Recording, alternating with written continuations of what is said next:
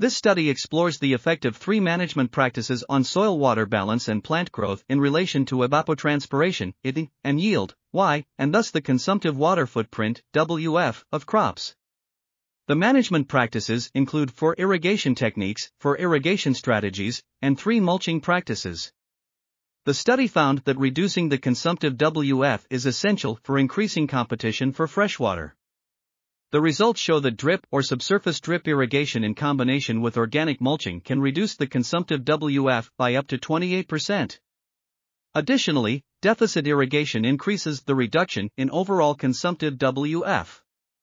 The study also found that growing crops with sprinkler irrigation has the largest consumptive WF, while furrow irrigation has a smaller consumptive WF compared with sprinkler, even though the classical measure of irrigation efficiency for furrow is lower.